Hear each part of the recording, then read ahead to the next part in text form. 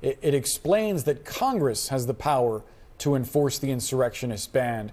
And we've heard the arguments from some on Trump's side that say that this portion means that a decision on whether Trump should be on the primary ballot or not shouldn't be made by the states.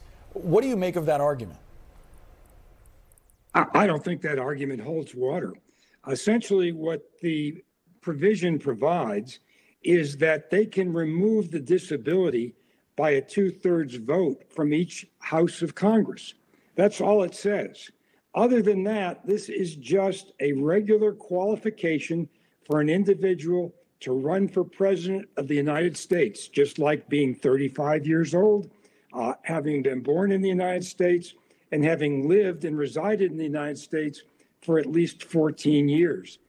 It is really no different than that, except in this situation, there is a circumstance where Congress could remove that disability by those 2/3 votes.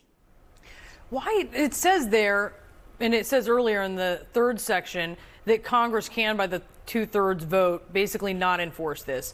That Section 5 part says Congress shall have the power to enforce.